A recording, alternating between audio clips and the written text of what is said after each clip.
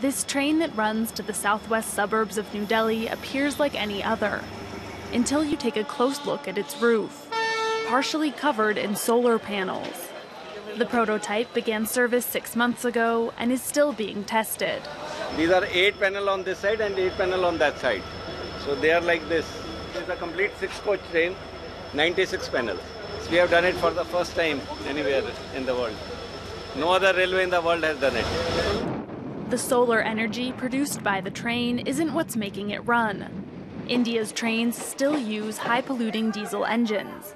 But the solar panels make up for some of the environmental cost by generating the electricity used on board.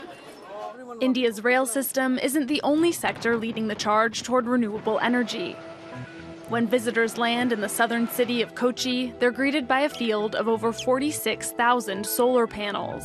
The international airport is the first in the world entirely powered by the sun. India's push toward solar energy also comes with economic benefits. Over the past 2 years, hundreds of factories making solar panels have sprung up across the country, like this one that used to make diesel generators. India can be the second biggest manufacturer after China in the world. There is a huge demand coming up in Africa, Middle East, there is a huge demand, and India itself. 20 or 30% of our villages are not yet electrified. So we can use solar energy to have distributed power plants in those villages and provide power to those villages.